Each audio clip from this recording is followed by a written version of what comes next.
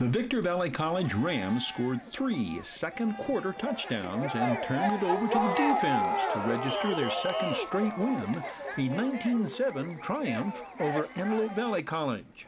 The Rams get touchdown passes from Paul Mroz to Terrence Chambers and a 2-yard touchdown collaboration between Mroz and Tyrone Pruitt to go out in front 13-0. Antelope Valley's lone score came midway through the second, following Victor Valley College's second touchdown. Marauders running back Ed Martin reverses field and outruns Rams defenders on a 56-yard scoring play. Just under 6 minutes remain before halftime. The Rams' lead has been narrowed to 13-7. The third and final Rams scoring play comes on Jayveon Taylor's plunge from 2 yards out just before halftime. 29 seconds show on the second quarter clock. The try for a 2-point conversion ends without success on an incomplete pass. The Victor Valley College formula for success this day is not found as much with the offense, however, as with the Rams' defense. Leading 19-7 at halftime, the Rams' offense sputters in its first series of the third quarter. Antelope Valley's offense did not.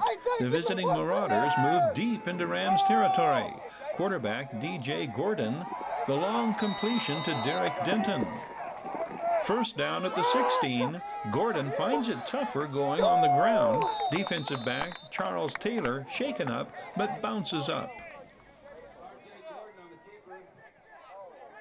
The Rams swarm to the ball, throwing the Marauder ball carrier for a loss. But penalties against VVC benefit the Marauders' advance. It is first and goal, Antelope Valley on the Rams' 4. No gain. 27 is D. Bowler. 92 is 320-pound Victor Magana. An incomplete pass on second down brings up third and goal at the 4. 240-pound freshman Carl Alexander is number 99.